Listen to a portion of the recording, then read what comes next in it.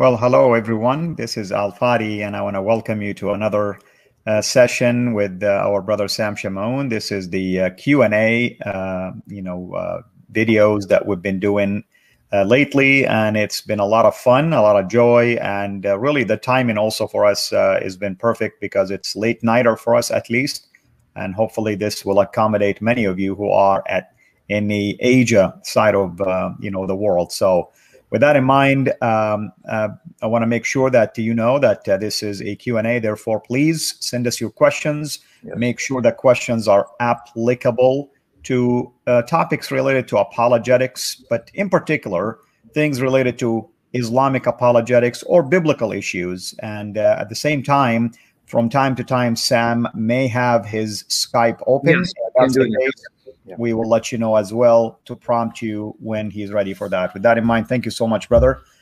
Tell us a little bit more about you, man. You've been traveling the world lately. What's going on? Well, first of all, praise be to God and Father of our Lord and Savior Jesus Christ. We invoke the Father in Jesus' name for the glory of His Son, the Lord Jesus, to fill us with the Holy Spirit, to strengthen you and I to speak truth without error, to recall the scriptures perfectly, to present Islam correctly with the purpose that our Lord Jesus will be exalted and that the Spirit will draw Muslims to the true Son of God and strengthen the church for the glory of Jesus. And may the Father give us the health we need to serve the Lord and the holiness to delight His heart. Thank you, Father. We love you. Lord Jesus, we love you. Holy Spirit, we love you. Have your way with this session in our lives in Jesus' almighty name. Yep. Sorry, guys. If you see me bending over, I'm trying to give my cat attention. You guys know that we took in a stray cat, neighborhood cat. Pretty much she lives with us. So I've been away for a while. Yeah, I was in, I think, California. Not I think, but I don't know if it's northern or southern. Modesto, Turlock. I'll be traveling if the Lord Jesus permits me. Not for the purpose of vacation. My traveling is for the purpose of meeting brothers and sisters in the Lord Jesus Christ. Now that the COVID restrictions are being loosened, I want to meet brothers and sisters locally, get to encourage them, pray with them, serve them. So Lord willing, I'll be in Florida, if the Lord wills, Monday, and I'll be there from the 13th to 26th, traveling the state of Florida, Orlando, Fort Myers, Tampa. If you're there, reach out to me. I'll meet you because that's my purpose. I'll still be doing live streams. I'll still be doing shows, and Lord willing, I'll still be writing articles, but meeting people. So if you want to meet me one-on-one, let me know. If you want to meet, have me come meet your group, do a study session, I'm available. And don't worry about costs. We don't charge. So it's not like, hey, you have to pay me a fee. We don't do that. If the Lord puts in your heart to support the ministries, amen. If not, freely we receive, freely we give, as our Lord Jesus commanded in Matthew 10, verse 8. And again, brother, I pray in Jesus' name, the last thing that goes from our body is our voice and our sight, to use our sight to glorify Christ by reading His word, and our voice to preach His word in Jesus' name, right? Because I'm getting old. I don't know. Amen, brother. Amen. So, you ready, brother, to start diving into things? Sure. Okay, so we have a quick question here. So maybe we'll start with the question. The question is, some Muslims claim that there is a difference between kurios and theos when it applies to Jesus. So what say you? All right. Really? I know. I'm sorry. And by the way, as I'm answering the question, I did send you some links on the subject you wanted to discuss. Feel free to share. Definitely. Three of them. Let me give you the third one, and then I'll answer this question. But just, brother, have your Bible ready, and you can read any version you want. So I just sent you 3 links to 3 articles because the brother did want me to address, does Allah know everything? No, He doesn't. The Quran shows that Allah is not all-knowing, and He's the all-guessing one and hopeful one. And in Jesus' name, we'll get to that. But as far as this question is concerned, it is true, the Greek words, because I guess the brother asked you about the Greek terms, right? He said theos and kurios, or kurios. Right. And by the way, in seminary and Bible college, they teach Christians the Erasmian pronunciation of the Greek New Testament. Native Greek speakers will have no clue what we're talking about when we pretend to be pronouncing the Greek of the New Testament. So is there a difference between theos, and kurios, or kurios, however you want to pronounce it? Kurios, Kyrios. I've heard Greek speakers say Kyrios more. Anyway, well, yes, there is a difference. The word Kyrios or Kurios is simply the Greek word for Lord or master. Okay, so it's true. You can be a Kurios or Kyrios and not be God.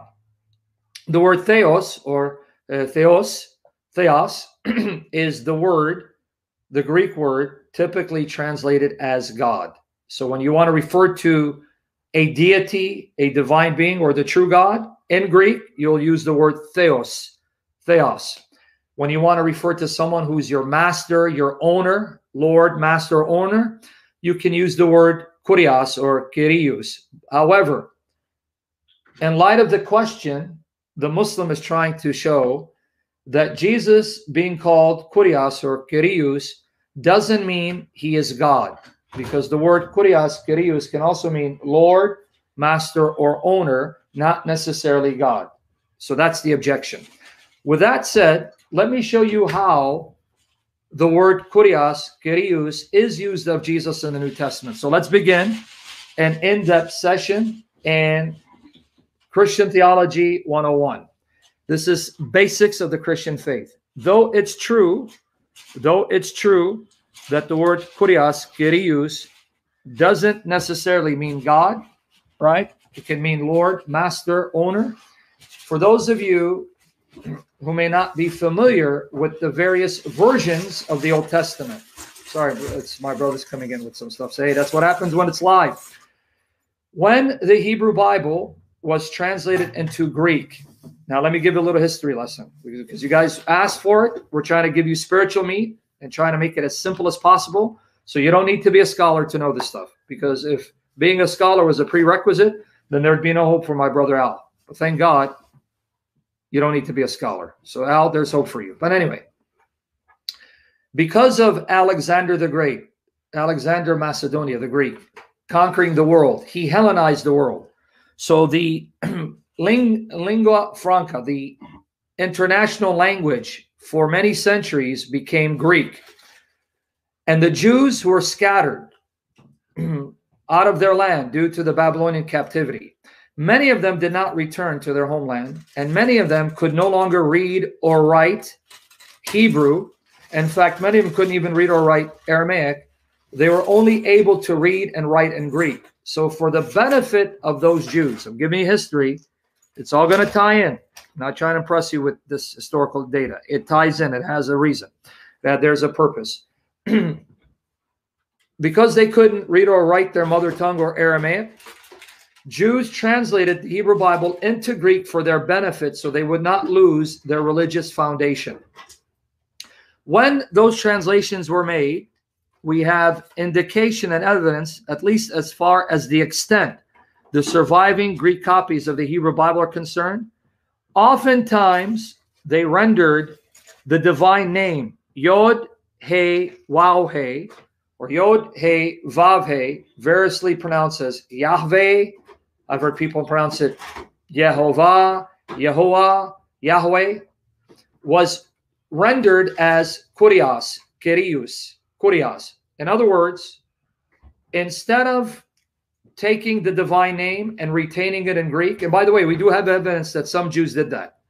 We have, in fact, I don't know if you heard about this, brother, just recently, they discovered ancient Greek fragments of Ezra and Nahum from the Dead Sea Scrolls, dated around the 2nd century AD, after the time of Christ, where in these fragments of Ezra and Nahum, translated in Greek, so it shows you the Jews were translating the Hebrew Old Testament into Greek, you'll find the divine name of God retained in the Greek with Hebrew letters. So we do have evidence. We do have evidence that there were Jewish scribes that when they translated the Hebrew Bible into Greek, they would still retain the divine name, either by using Hebrew letters or the Greek form of the divine name. However, we also have evidence that not all Jews did this. Many Jews would use the word Kurios, Kyrios, in place of the divine name, right? Why? Well, because of this Jewish tradition that tried to safeguard any profaning of the divine name. Because of Exodus 20, verse 7, there the Israelites are forbidden from misusing the divine name, taking the name of Yahovah, their God, in vain. So in order to safeguard against violating that command and profaning the divine name, the Jews got in the habit of using a synonym or substitute for the divine name. In Hebrew, they used Adonai. In Aramaic, it would be Mar. In Greek, it was Kurios. Now, I hope I'm not going too fast. I'm trying to be very slow and methodical so you can understand. So I want everyone to see that when the Jews got into the habit of no longer pronouncing the sacred name out of fear of profaning it, taking it in vain, they would use substitutes or synonyms. In Hebrew, they use the word Adonai. The Greek equivalent of Adonai is Kurios, Kyrios, because Adonai in Hebrew also means Lord or Master. Aramaic, they would use the word Mar. Therefore, you'll find that when the inspired authors of the New Testament, writing in Greek, quote an Old Testament text that contains the divine name, you'll find that in the Greek, they don't use the divine name, they use the word Kurios, Kyrios. For example, brother, go to Mark 12, 29 to 30. Remember, Mark wrote in Greek. He wrote in Greek. We're going to get a translation of it in English, and you can confirm this. Anyone who reads Greek, read the Greek New Testament, read the Greek Mark, because Mark was written in Greek, or just look at any lexicon, and this will be affirmed. But now go to Mark 12, 29 to 30. All right, 29 to 30. Mark 12, 29. Jesus answered, "The most important is, Hear, O Israel, the Lord our God, the Lord is one, and you shall love the Lord your God with all your heart and with all your soul and with all your mind and with all your strength." Now here, our Lord Jesus is citing Deuteronomy 6, verses 4 to 5. When Mark records the words of our Lord, he does so in Greek. Now, if you look at the Hebrew of Deuteronomy 6, verses 4 to 5, it says, "Hear, O Israel." And by the way, the word here is Shema. This is why scholars refer to Deuteronomy 6, 4, and 5 as the Shema. Shema Yisrael. Yahovah, or Yahweh, however you pronounce it. Eloheinu, Yahovah, Yahweh Echad. Right? And then it says, you shall love Yahovah, your God, with all your heart, soul, strength, and mind. Now, when Mark writes this in Greek, he doesn't use the word Yahovah or Yahweh. Instead, he uses the Greek word Kurios or Kyrios. In fact, if you're reading the Greek, and those of you who are from Greek-speaking churches like the Greek Orthodox, that's all you do is read the Bible in Greek. You'll see that the Greek here says, Akue Israel, going by memory, and hopefully the Lord enables me to recall these facts correctly. Akue Israel, Kurios o Theos Hemon, Kurios eis estin, or heis estin. So there it's Kurios or Kurios, Kyrios, Kurios. Our God, Kurios, is one. And you shall love Kurios, your God, Kyrios, your God, with all your heart, soul, strength, and mind. So you guys see it? Here, Mark writing in Greek, not Matthew, Mark writing in Greek does not use the divine name Yod He Vav He or Yod He Waw He. Instead, he uses the Greek synonym substitute Kurios, Kyrios. What does that mean? That means, as far as the Greek New Testament is concerned, the Greek word Kurios, Kyrios, I'll just say Kurios from now on. Kurios, though meaning Lord, Master, Owner, was often used as the surrogate, the replacement, or the synonym for God's divine name. In other words, it is not necessarily the case that Kurios refers to someone who's not God, because Kurios was used for the divine name of the true God, and his divine name is Yod He Vav He, Yod He Waw He, Jehovah, Yahovah, Yehoah, Yahweh. So now, the real question is this, brother. Is there evidence from the New Testament that when Jesus is called Kurios, the New Testament writers intended by the use of that name to identify Jesus as Jehovah, as Yahweh, and not merely as your master, your Lord and owner. Absolutely. Here, let me show you. Go to Joel 2:32. Joel 2:32. All right. Joel 2:32.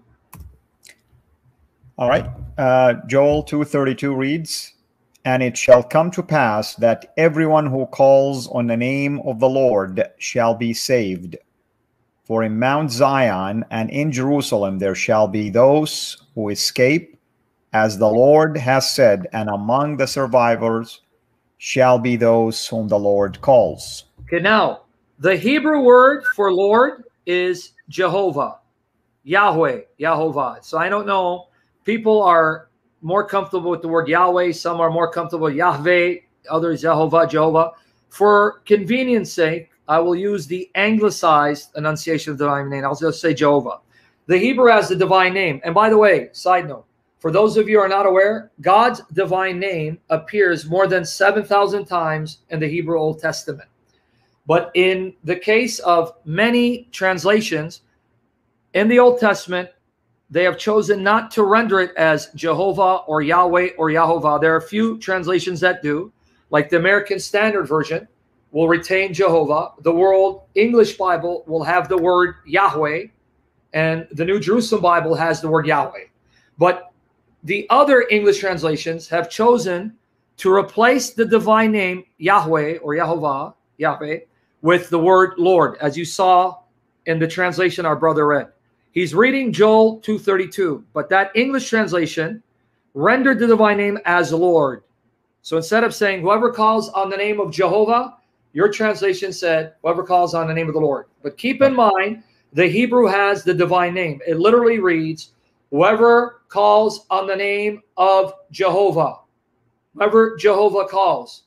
Now, when it was rendered in Greek, now guys, make sure you're getting this and help me to help you. Let me know if you're getting this.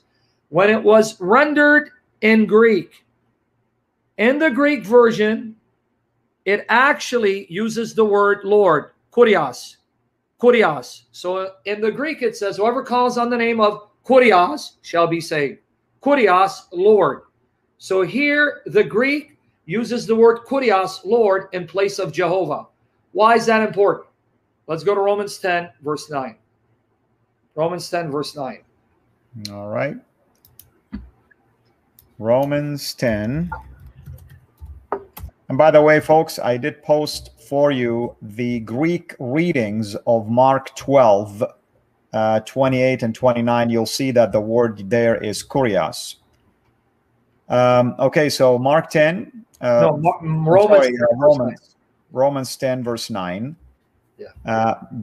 Okay, so I'm going to start from 9 here. Because if you confess with your mouth that Jesus is Lord and believe in your heart that God raised him from the dead, you will be saved. Okay, now don't forget who the Lord is in this context, that you must confess verbally.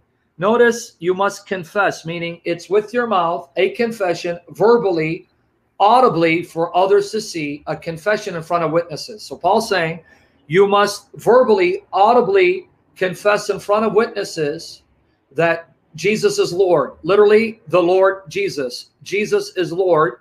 And then have no doubt in your heart that God raised him from the dead, you'll be saved. So note, it's Jesus whom you must confess audibly, verbally, in the presence of witnesses as Lord to be saved. Don't forget that. Now read verses 10 to 12.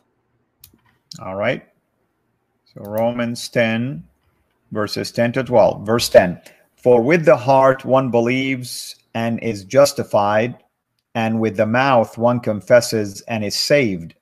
For the scripture says, everyone who believes in him will not be put to shame, for there is no distinction between Jews and Greek. For the same Lord is Lord of all, bestowing his riches on all who call on him. Now pause right there. He's saying it doesn't matter ethnically you're Jewish or Greek, Gentile, because there's only one Lord for everyone. The same Lord who saves the Jews is the same Lord who saves the Greeks. There's only one Lord over all creation. That is the one and same Lord everyone must call on. Now, in context, that same Lord of all is who? Who is that one and same Lord whom both Jews and Greeks must call on, because they have no other Lord that can save them besides one, and he's the same Lord for all creatures. Who is that Lord? Verse 9, who was it? Our Lord Jesus Christ. No doubt, right? So Right. now, once you establish that, now, brother, one more time, reread 12 and then read 13. All right. No, it's not Jehovah. It's Jesus in context, Gadiel. Follow context. Verse 9. If you confess with your mouth the Lord Jesus. All right. 12 and 13. Starting from verse 12 again, Romans 10, verse 12. For there is no distinction between Jew and Greek, for the same Lord is Lord of all, bestowing his riches on all who call on him. For everyone who calls on the name of the Lord will be saved. Now you see what Paul did? Paul cited Joel chapter 2, verse 32. And he used the Greek word kurios, Lord, in place of Jehovah. And he says, you must call on the name of the Lord to be saved, irrespective if you're Jewish or Greek, because the Hebrew Bible clearly says the only way a person can be saved is by calling on the name of that Lord. But hold on. He quotes Joel 2:32 and uses the word kurios, Lord, instead of Jehovah, in the context of insisting that Jews and Gentiles must confess with their mouth and believe in their heart Jesus is the Lord, whom God raised from the dead. He is the Lord that they must call on. He is the Lord they must confess with their mouth to be saved. They cannot call on any other Lord because he's the Lord of all. And then he backs it up by saying, see, Joel 2:32 says, you must call on the name of the Lord to be saved. Therefore, I exhort you, call on the name of the Lord Jesus to be saved. So here, Paul identifies Jesus as Lord, not merely in the sense of the one who owns us, the one who's our master and possessor, but as the Lord Jehovah. So here, kurios is used of Jesus in the sense that he is Jehovah of the Old Testament that you must call on to be saved. See? Let me just give one more example for the sake of time. I can be here all day doing this, but one more example for the sake of time. Let's go to Isaiah 40, verses 3 and 5. All right. Isaiah 40, verses 3 and 5. All right. Verse 3. A voice cries, in the wilderness prepare the way of the Lord, make straight in the desert a highway for our God. Verse 5. And the glory of the Lord. Let's go 3 to 5. Don't skip 4. Okay. All right. Because I heard you say 3 and 5, so no problem. My fault. We'll start from 3 again. A voice cries, in the wilderness prepare the way of the Lord, make straight in the desert a highway for our God. Every valley shall be lifted up, and every mountain and hill be made low. The uneven ground shall become level, and the rough places a plain. And the glory of the Lord shall be revealed, and all flesh shall see it together, for the mouth of the Lord has spoken. So if you've been paying attention to what he just read, it says that there'll be a voice crying out in the wilderness. A voice in the wilderness will cry out, telling the people to be prepared for the Lord Jehovah. Prepare the way for Jehovah. Here in the Hebrew, it uses the divine name. Make straight in the desert a highway for our God. So this voice is being sent to prepare the people for the coming of Jehovah, Israel's God. He's not preparing people for the coming of a creature. Read it carefully. He's not preparing people for the coming of a creature. This voice is announcing to people in the wilderness, get ready. Jehovah, our God, is going to show up. And when he shows up, all flesh will see his glory. So who's coming? Jehovah, Israel's God. Whose glory will they see? Jehovah's glory. When will they see it? After this voice cries out in the wilderness, preparing them for the advent of Jehovah. Now, as far as the Gospels are concerned, who was that voice in the wilderness that came preparing people for the coming of Jehovah, Israel's God? You don't need to guess. Go to Luke 3, read verses 1 to 6, brother. Luke 3, verses 1 to 6. Luke 3, verses 1 to 6. I can't hear you, brother. There's no sound. I don't know if you're even there. All right. Luke 3, starting from verse 1. Yeah. I'll go all the way to 6, correct? Yes, read it. Because notice, Luke is going to quote Isaiah 40, verses 3 and 5 in reference to who? Exactly. All right. Verse 1. In the 15th year of the reign of Tiberius Caesar, Pontius Pilate, being governor of Judea, and Herod being tetrarch of Galilee, and his brother Philip tetrarch of the region of Iturea, and Trachonitis and Lysanias, tetrarch of Abilene, during the high priesthood of Annas and Caiaphas, the word of God came to John, the son of Zechariah, in the wilderness. And he went into all the region around the Jordan, proclaiming a baptism of repentance for the forgiveness of sins, as it is written in the book of the words of Isaiah the prophet, the voice of one crying in the wilderness, prepare the way of the Lord, make his path straight. Every valley shall be filled, and every mountain and hill shall be made low, and the crooked shall become straight, and the rough places shall become level ways, and all flesh shall see the salvation of God.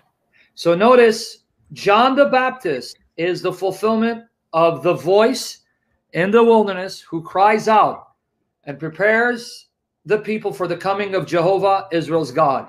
So as far as the New Testament's concerned, as far as Matthew, Mark, Luke, John, and Acts are concerned, John the Baptist fulfills Isaiah 40, verses 3 to 5, because he is the voice that Isaiah the prophet foresaw, crying out in the wilderness, telling Israel, Jehovah, our God, is coming. Get ready for him. Now let's see what John the Baptist himself says about his role. As you go to John, the Gospel of John, read chapter 1, verse 23. All right. Gospel of John, chapter 1. Verse 23. Now, John the Baptist describes his ministry in the words of who? Okay. So here the context, basically the Pharisees send a delegation to ask John about his identity. Here is his answer to one of those questions. In verse 23, he says, I am the voice of one crying out in the wilderness, make straight the way of the Lord, as the prophet Isaiah said. You can't get any clearer than John the Baptist himself saying, I am fulfilling Isaiah 40, verse 3. I am that voice that Isaiah said would come and cry in the wilderness. So we established that. Now, don't forget, guys, if you don't make the connection, you're not going to be able to prove your point. John is the voice of Isaiah 40, who cries in the wilderness, preparing not for a creature, but for Jehovah, Israel's God. That means John, his appearance signifies Jehovah is about to show up. Jehovah is going to appear in Jerusalem, in Judea, and he's going to appear visibly to his people. Now the question is, who did John prepare for? Well, we know it's Jehovah God. But who specifically? Which person of the Godhead? You don't need to guess. John himself will say in that very chapter of the Gospel of John, and it's confirmed in Matthew, Mark, and Luke. It's not just John. Matthew says the same thing. Luke says the same thing. Mark says the same thing. And Acts says the same thing. But now notice what the Baptist says in the Gospel of John. Read John 1, 26, all the way to 28. All right. Starting from verse 26, John answered them, I baptize with water, but among you stands one you do not know, even he who comes after me, the strap of whose sandal I am not worthy to untie.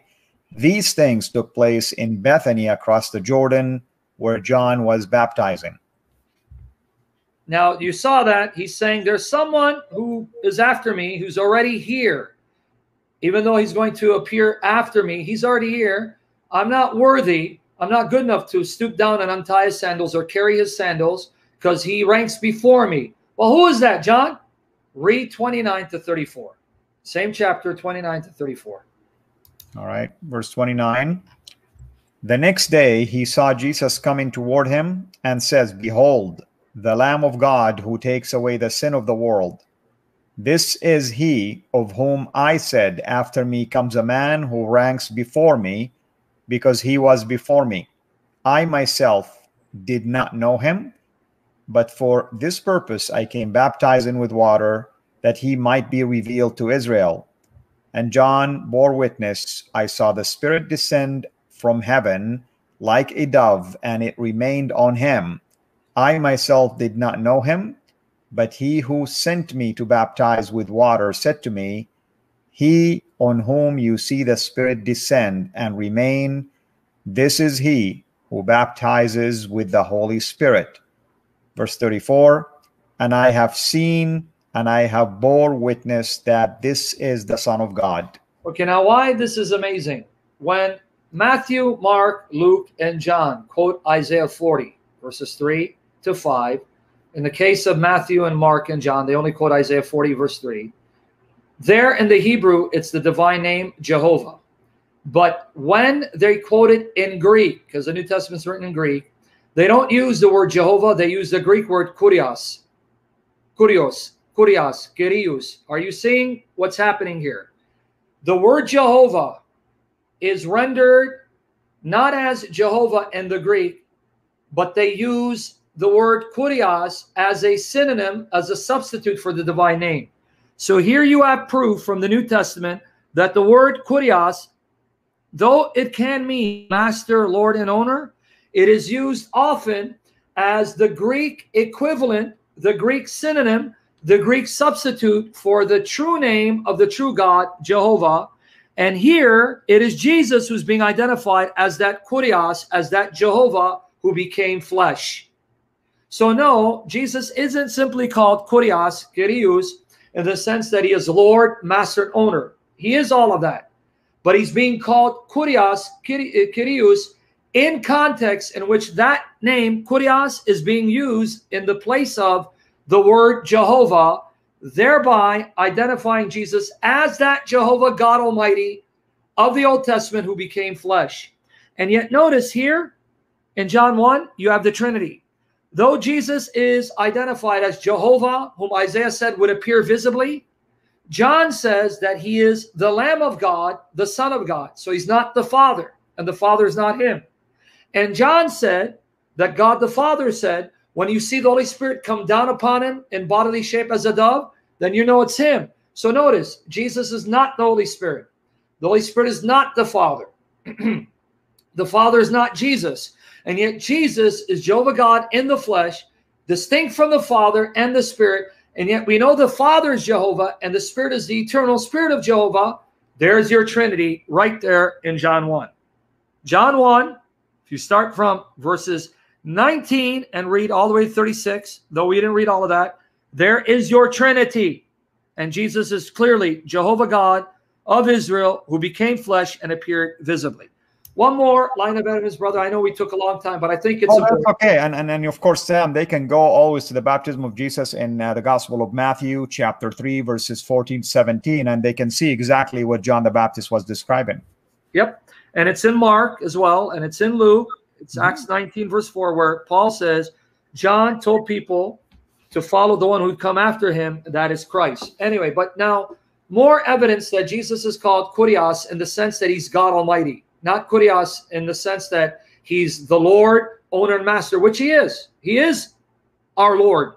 He does own us. He is the master of all creation because he's God in the flesh. Let me give you a few more examples. Go to Deuteronomy 10:17, brother. Okay, Deuteronomy 10, verse 17. Yep.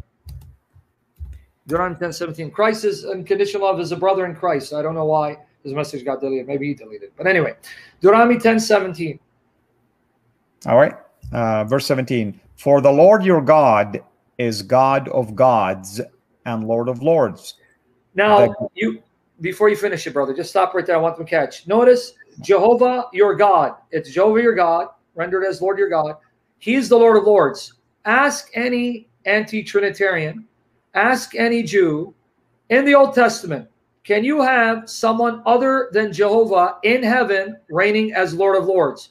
Can you have someone in heaven who reigns as Lord of lords other than Jehovah? No, only Jehovah, Jehovah alone, reigns in heaven as Lord of all lords. Now finish the verse, brother. I didn't mean to cut you off. No, no problem. He's the Lord of lords. So I'm going to read again the beginning of 17. For the Lord your God is God of gods and Lord of lords, the great, the mighty, and the awesome God, who is not partial and takes no bribe. Okay, now one more. Psalm 136, verse 3. Psalm 136, verse 3. Okay. Psalm 136. Verse 3. Very good. Okay, Psalm 136, verse 3 reads, give thanks to the Lord of lords, for his steadfast love endures forever. Again, my challenge to the anti-Trinitarians, my challenge to Jews, anyone who denies the Trinity and that Jesus is God. Can you show me a single place in the Old Testament where someone other than Jehovah in heaven, someone in heaven reigns as Lord of lords beside Jehovah or alongside of Jehovah? You can't find it. There's only one in heaven that reigns as Lord of lords, Jehovah God Almighty. Well, now explain Revelation 17:14 for me, brother. Revelation 17, verse 14. All right. Revelation 17, verse 14 reads, they will make war on the Lamb, and the Lamb will conquer them, for he is Lord of lords and King of kings, and those with him are called and chosen and faithful. Now notice here the Greek word is kurios. Jesus is the kurios over all other kurioi or kuriois, the plural. And he is in heaven reigning as Lord of lords, King of kings. He's in heaven seated at the right hand of God the Father, and in heaven he is the Lord over all lords, the King over all kings. This could not be ascribed to Jesus if Jesus isn't Jehovah God Almighty. So notice he is kurios in the sense of being Jehovah in the flesh, though he's not the Father or the Holy Spirit. And what's amazing, you have hadiths in Bukhari. In fact, someone just quoted it, David Medina. Interesting you mentioned it. In Bukhari and Muslim, where it says the most vile title in the sight of Allah is a man calling himself Malik al-Amlak, King of Kings. And yet here in Revelation 17:14, Jesus is not only Lord of Lords, he's King of Kings. There you go. I hope that answered the question. I could be here all night answering it, but for the sake of time, I hope that answered the question thoroughly. Oh, absolutely, brother. And I'm sorry, I didn't mean to derail you, but when I saw the question, I wanted just to make sure we address it. So would you like to venture into Sure. Allah's knowledge or Well, lack by the of? way, I did send you my article, a very older article that I wrote on this very point. Does kurios mean deity in reference to Jesus? I sent it to you in the chat, private chat. I don't have the ability to post it in your YouTube section. So if you want to share that for their benefit, I already wrote an article on this. And I give you a lot more information in the article that when Jesus is called kurios, when the Greek New Testament ascribes kurios to Jesus, it means that, yes, he is our Lord, he is our master, he is our owner, he owns creation because he is Jehovah. He's kurios in the sense of being Jehovah in the flesh. So, Right, with that said, let's go into the topic. He's giving you the links, brethren. Save the links. Click on them.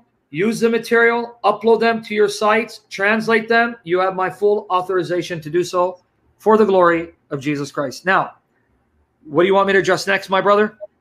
Let's talk about Allah's lack of knowledge. And Jennifer Yamamoto, thank you so much for your super chat. You sure you want to do that, bro? Yeah, if you want. I mean, you want Sure, something? of course I do. No, of course. All right, You're making me happy, man. What you talking about, brother? Guys, we're now going to turn the tables on Muslims. Why? Because Muslims often will attack the Bible for attributing what seems to be ignorance on the part of God, even though these are what we call literary features, devices, in fact, anthropomorphisms, where God will speak as if he's a man and describe himself in ways that are analogous to the way humans describe themselves, in order for us to get an idea of how God thinks and acts, even though God's thoughts and ways transcend ours.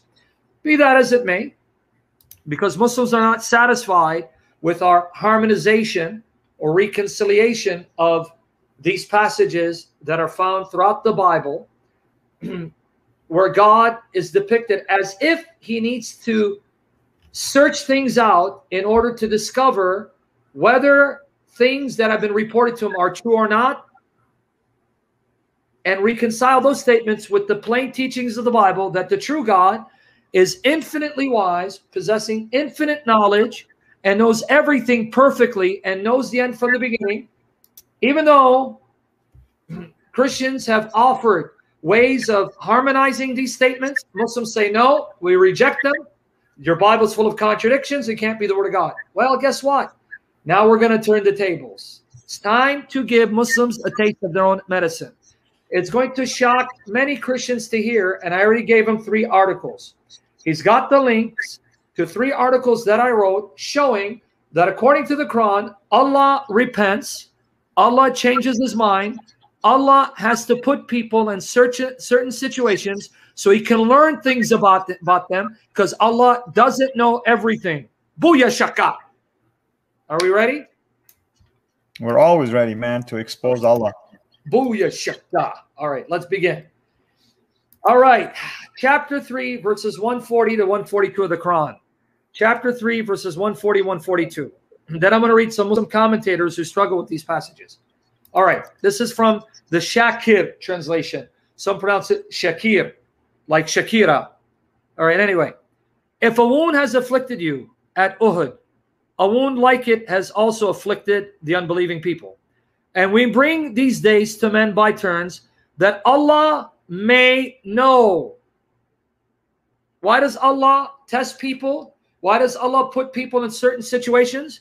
That Allah may know those who believe and take witnesses from among you, martyrs.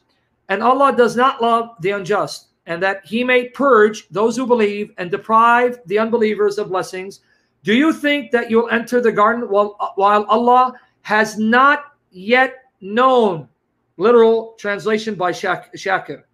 Allah has not yet known those who strive hard from among you, and he has not known the patient. Oh my goodness. The Arabic Quran, in clear Arabic, in unambiguous Arabic, says Allah will put people in situations to test them so that Allah may learn and know and discover something about them. Wow, brother. I got a few more. And there's a lot of other lines of evidence. Chapter 3, verses 166 to 167. Chapter 3, verses 166 to 167. That which befell you on the day when the 2 armies met was by permission of Allah. Why did Allah allow the Muslims to fight the unbelievers? Here you go, my brother.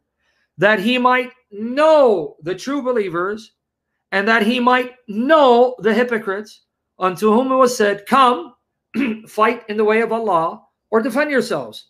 They answered, if we knew aught of fighting, we would follow you. If we knew how to fight, we'd follow you. We don't know how to fight. On that day, they were nearer disbelief than faith. They utter with their mouths a thing which is not in their hearts. Allah's the best aware of what they hide. Did you catch it? Why did Allah put Muslims in a situation where they had to fight and kill? So that Allah could learn and know and discover the true Muslims from the hypocrites, the munafiqeen. But brother, I thought Allah knows everything. Why does Allah have to test you to find out and learn and know something about you? Well, wait, before you answer, I got a few more references. References. Okay, chapter 5, verse 94 of the Quran.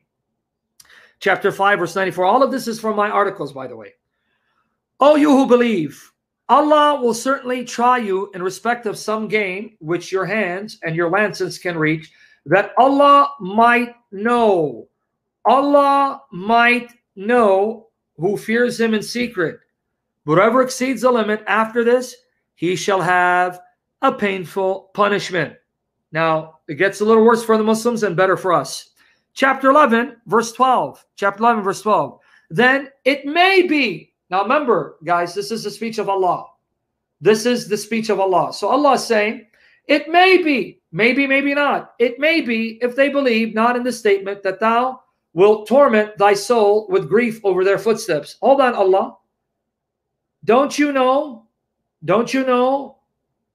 that Muhammad would react this way if this happened? Why are you saying, it may be, maybe Muhammad, you'll be stricken with grief if this happens? You don't know? By the way, that was chapter 18, verse 6. Chapter 11, verse 12. Chapter 11, verse 12. Then it may be, Allah, you don't know? Maybe this, maybe that. It may be that you will give up part of what is revealed to you, and your breasts will become straightened, constricted by it, because they say, why has not a treasure been sent down upon him, or an angel come with him?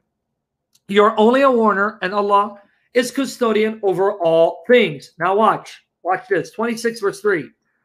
26 verse 3. It may be thou, you Muhammad, will kill your soul with grief, that they do not become believers. Now again, I'm confused. Allah, don't you know how Muhammad would react in a given situation? Why are you saying, maybe you're going to do this, Muhammad?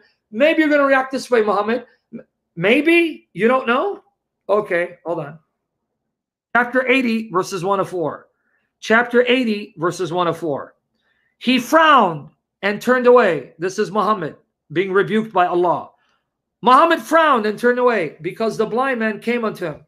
What could inform you but that he might, maybe, he might have grown in grace, or may have taken heed, and so the reminder might have availed him. Okay, again, I'm confused. Allah, you do not know whether the blind man may have accepted the warning, may have believed in Muhammad's message, and may have grown as a result of it? You're not certain? Really? Okay, a few more. 47 verse 31. Chapter 47 verse 31.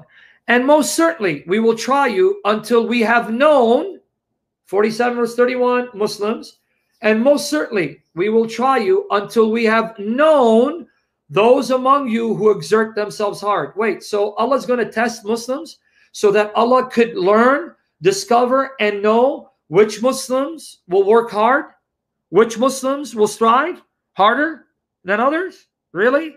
Oh my goodness. Now, for the sake of time, brother, I'm going to skip how the Muslim scholars dealt with this and how they were troubled by these passages of the Arabic Quran, because I want to look at another angle. Another angle. Now, brother, you know Arabic better than me. The Arabic word lam, ain, lam, lal. Lam, ain, lam. Here's how. La'alla. Thank you, brother. I was saying lull, like lullaby. Hush, little darling. It's okay. You're forgiven, man. You know. Hush, little darling. Don't see. That's a lullaby. So how do you say it in Arabic? La'alla. La'alla. I like that. La'alla. Okay, anyway.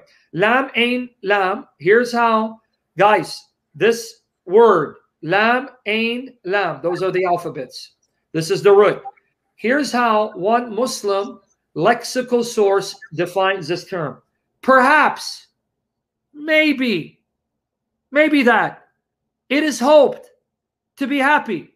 It is used to denote either a state of hope or fear, whether that state pertains to the speaker or to the addressee or to someone else. Expectation. Okay, guys. This very word is used of Allah for Allah. Here you go. Okay. Chapter 2, verse 186. Chapter 2, verse 186.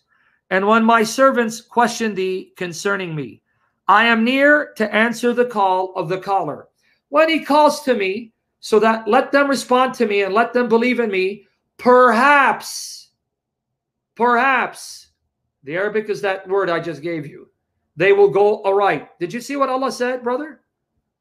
he said perhaps, and the Arabic word is la'al. Is that how you pronounce it? Yeah, la'alla. So perhaps is la'alla, basically. So wait, Allah is saying perhaps, la'alla. He doesn't know. Perhaps they will go all right. Oh, but it's going to get worse. This very word that I'm giving you, brethren, is used in all these verses in reference to Allah saying maybe, perhaps, hopefully. This is Allah speaking about himself. Chapter 6, verse 151. Chapter 6, verse 151. And warn therewith those who fear, they shall be mustered to their Lord. They have, apart from Allah, no protector, no intercessor. Perhaps they will fear. Brother, even Allah is not certain whether they're going to fear. Maybe, perhaps they will fear. Okay. Chapter 6, verse 69. Boy, this Allah is getting me tired. Chapter 6, verse 69. The righteous are not responsible for the utterances of those people, but it may help to remind them. Perhaps they may be saved. Wait, Allah, you don't know for certain whether they will respond and be saved?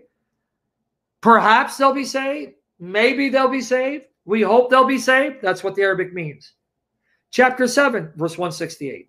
Chapter 7, verse 168. And we cupped them up into nations in the earth, some of them righteous and some of them otherwise. And we tried them with good things and evil, that perhaps they should return. Maybe they'll return after we do this to them. Perhaps. Few more. 1644. We provided them with proofs and scriptures. 1644. And we sent down to you this message to proclaim for the people everything that is sent down to them. Perhaps they will reflect. Maybe, Muhammad, perhaps they will reflect when you recite what we gave to you. Perhaps, maybe, Allah, you don't know. 28:51, chapter 28, verse 51.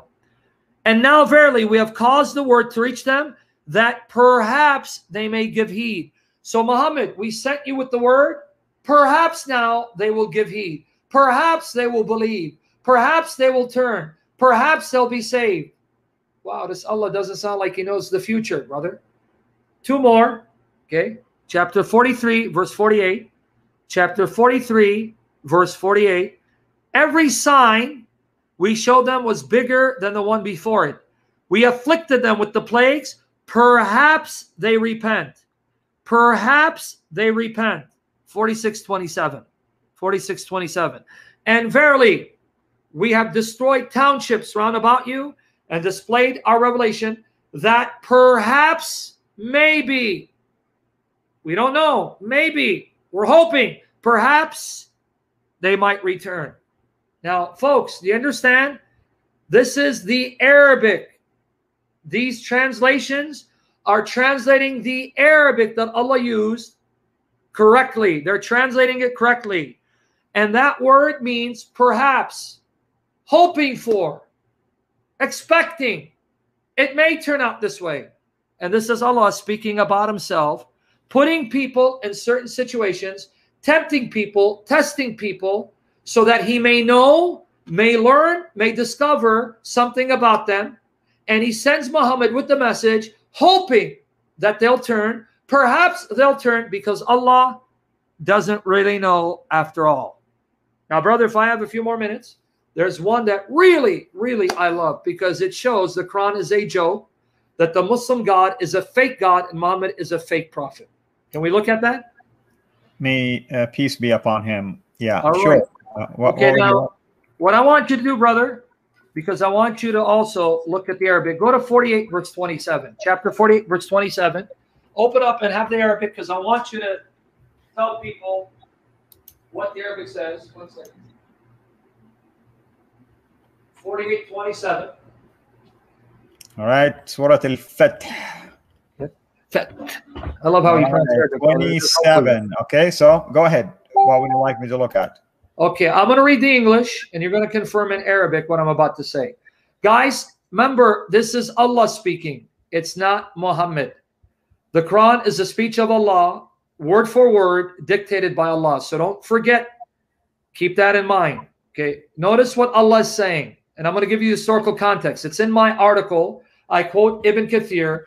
Huge embarrassment. And I quote Sahih Bukhari, Ibn Kathir, to confirm this. In this particular article I'm reading, I give you Bukhari. Okay, watch. Indeed, Allah shall fulfill the true vision which he showed to his messenger. I'm using Hilali Khan because they provide comments and brackets and parentheses so you can get an idea of what in the world this verse is talking about.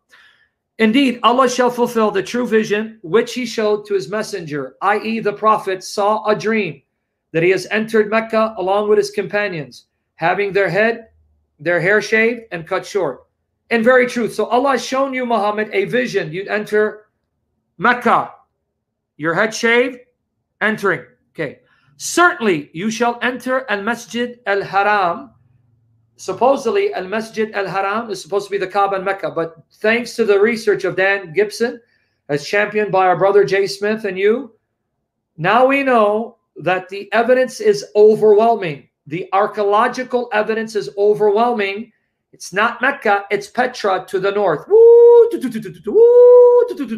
the man, book of the man, book of the man. All right, I had to do that, brother. And now we're going to get sued by Jay. Okay, that's fine. All right, now, let me read this part so you guys get it. Allah says to Muhammad, certainly you shall enter Al-Masjid Al-Haram if Allah wills. Secure, having your head shaved, and some having your hair cut short, having no fear. He knew what you knew not, and he granted besides that a near victory. Now, watch this part again. Certainly, Muhammad, certainly you shall enter Al-Masjid Al-Haram if Allah wills. What's the Arabic, brother? Inshallah. Okay, now, brother, as an Arab, he used to be a Muslim. Don't Muslims say inshallah? If so, inshallah, what does that mean and why do they say it? If Allah wills, and it has to do with the doctrine of predestination that you and I talked about before, but basically because they do not know if Allah wills for them to do something, then it will happen. Wait. You're saying that the reason why the Muslims say inshallah is because they don't know whether Allah has willed that they're going to do this or go somewhere, so they have to be cautious if Allah wills? Yeah. We have a Muslim babbler here, Muhammad Suhaib Khan. Maybe he can comment on this. And he can call me on Skype if he wants to challenge me. Exactly. Hey, Muhammad, we would love for you to call him on Skype right now. Yes, and if you start screaming and insulting, we'll block you. But if you're going to answer, here you go. Here's my Skype name. I'm going to open up for you, Benny_Malik3. But now, guys, I don't know if you caught it. Allah is speaking. Allah is speaking, and he says to Muhammad, certainly, Muhammad, you'll enter Masjid al-Haram, inshallah. Allah says you will certainly enter Masjid al-Haram if Allah wills. Why is Allah saying, if Allah wills, inshallah? Doesn't Allah know what he wills? Doesn't Allah know what his will is already? Doesn't Allah know that it's his will is for Muhammad to enter? So why would Allah have to say, certainly, Muhammad, you'll enter al-Masjid al-Haram if Allah wills? Yeah, exactly. But you should know what your will is. You're Allah, you're Almighty, right? So do you know whether it's your will for Muhammad to enter or not? Why is he saying, inshallah? Now, let me give you the embarrassment. Are you ready for the embarrassment? Oh, you mean all of this was an embarrassment and you still have more? No, brother, not yet. And by the way, for a late night, we still got 200, which is good for a Sunday because most people are going to church. But glory to God. May the Lord increase your numbers and may the Lord increase your support. We want you fully supported in Jesus' name. Lord, bless your servant who loves you. Same to you, brother. Same to you. Where is this Muhammad Suhaib Khan? I mean, is he like praying right now to see if he want to call us or not? Because remember, he doesn't know if Allah knows what his will is. He doesn't know if Allah knows what his will is. But now let me get you the embarrassment. This is in that document. We gave you the links. This comes from Bukhari. This comes from the Muslim scholars like Ibn Kathir. Do you know why chapter 48:27 was composed? Let me now give you the embarrassing details. Muhammad told his companions Allah had given him a vision that they're going to perform Umrah. Umrah is the lesser pilgrimage. So we're going to Mecca and no one will bar us from entering Mecca. So they all get ready. They get their animals, they bring their families, they get their pilgrimage outfits, and they're heading towards Mecca. I'm sorry, yeah, Mecca from Medina. Because Muhammad said Allah gave him a vision. They're entering Mecca to perform the pilgrimage, the lesser pilgrimage. Before they could get there, a contingent of Meccan Arabs meet him at Hudaybiyah and stop him. They go, no, Muhammad, you're not entering. Not this year anyway. So out of embarrassment, they force Muhammad to make a treaty with them. This is known as the Treaty of Al-Hudaybiyah.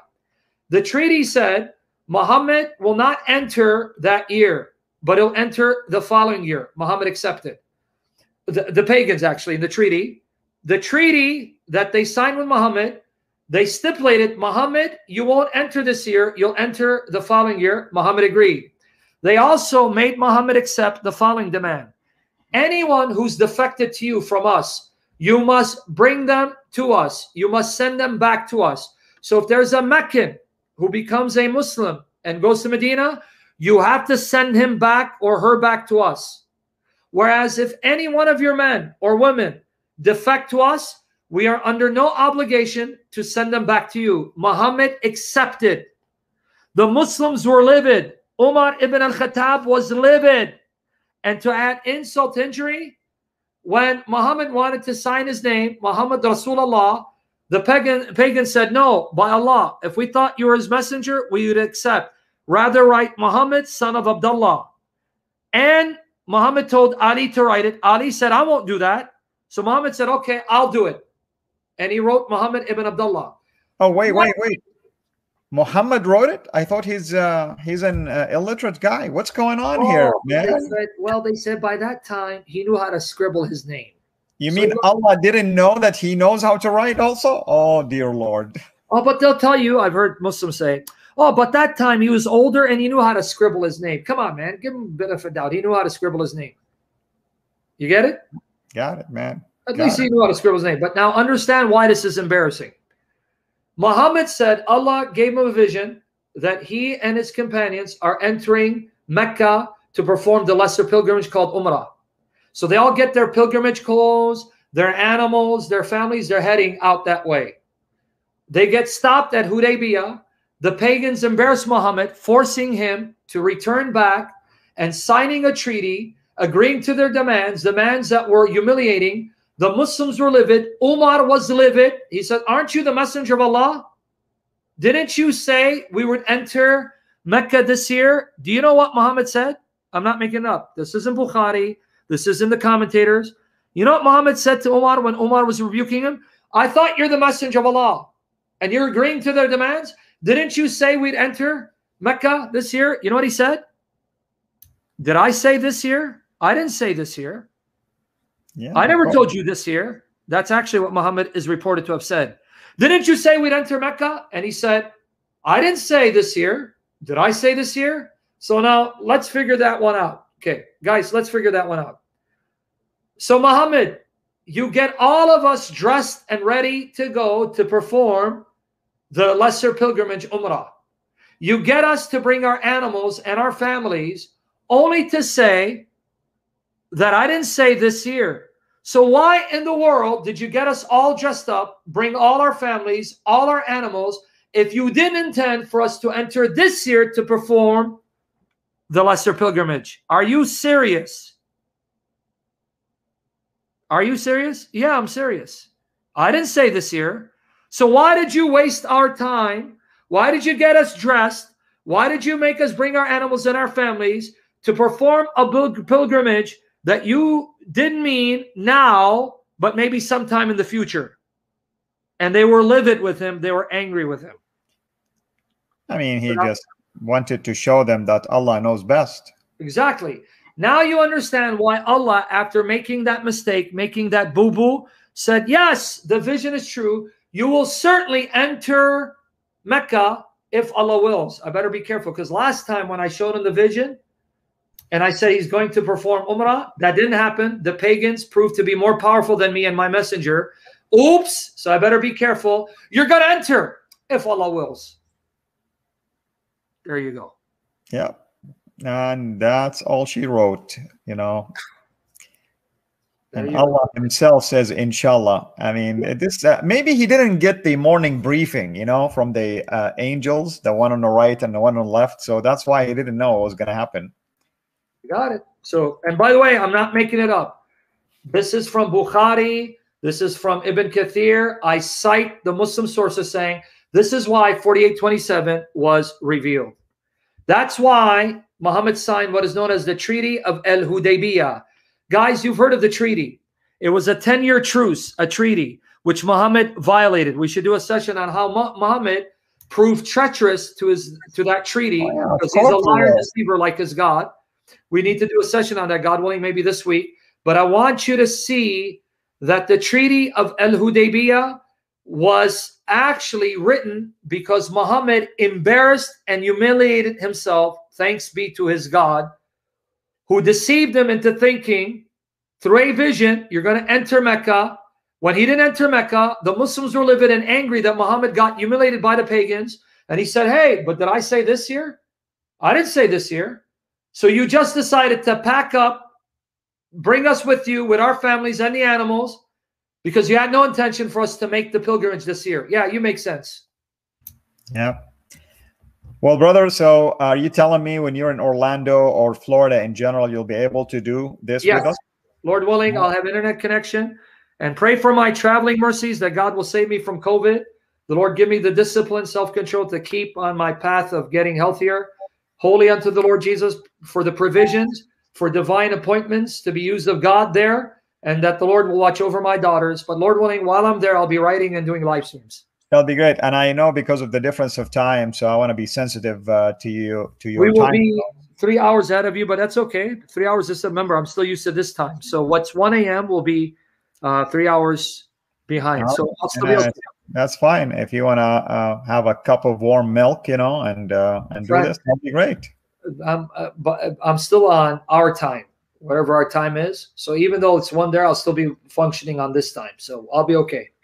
Very good. All right, brother. Anything else you want to mention to people? Any special shows, events that are of importance that you want to share with people? No, I'll be doing some shows this week. Finish some of the series I began.